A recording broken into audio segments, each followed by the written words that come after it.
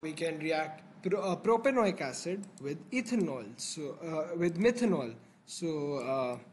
Methanol over here, and when we do this reaction, we get the same ester, methyl propanoate. So why carry out the reaction with acyl chlorides if we are getting the same ester with the carboxylic acid? So the reason for this is that this reaction is reversible. First of all, it does not go to completion, and the second reason is that we have to use a concentrated H2, we have to use concentrated H2SO4 as a catalyst, and we also need to use a high temperature, so as conditions for this reaction to take place. So this reaction is very slow without the catalyst and the temperature, and it's also reversible. It does not go to completion. But with the acyl chlorides, we have eliminated all those problems because the acyl chloride reacts much faster. It does not really require any conditions because it is very reactive itself, so it does not require any conditions, and it reacts much faster, and the reaction goes to completion. So it's better to form esters with acyl chlorides than carboxylic acids. So first we can convert the carboxylic acid into the ester, and then we can into the acyl chloride, we can convert the carboxylic acid into the acyl chloride, and then we can react the acyl chloride with the alcohol to form the ester.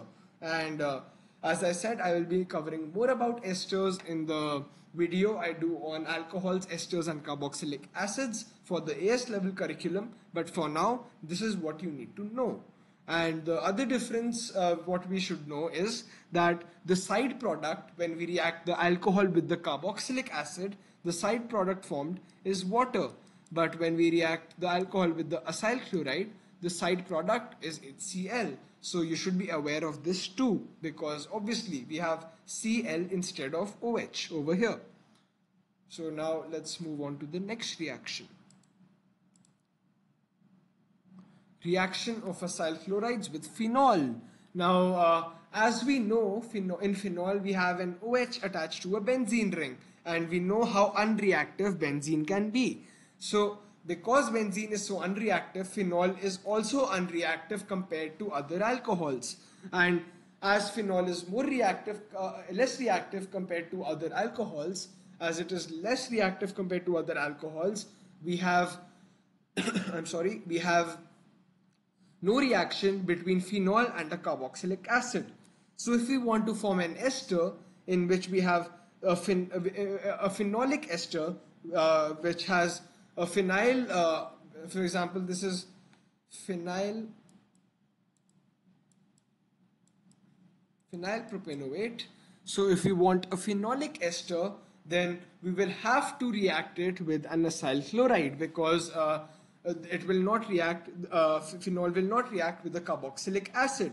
So, and we know that acyl chlorides are much more reactive than carboxylic acid, so the reaction takes place. The only thing that we need to do is first convert phenol to a phenoxide ion, phenoxide salt.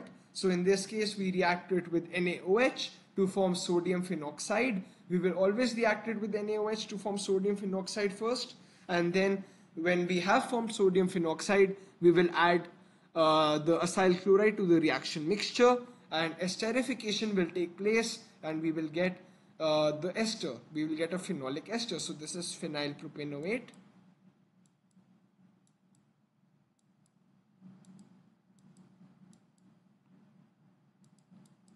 And we got a phenolic ester. So remember, whenever we have to form an ester using phenol, we will always first react it with NaOH, and then we will react it with an acyl chloride. And how can we produce the acyl chloride? We can react the carboxylic acid that we were initially going to use with PCl5. We will get the acyl chloride from that reaction, and then we can add that acyl chloride to the sodium phenoxide to form our ester, and as a side product we will get NaCl, which is sodium chloride, common salt.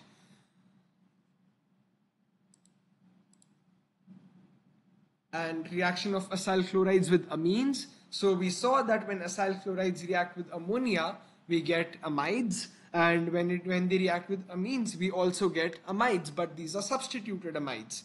And we will be doing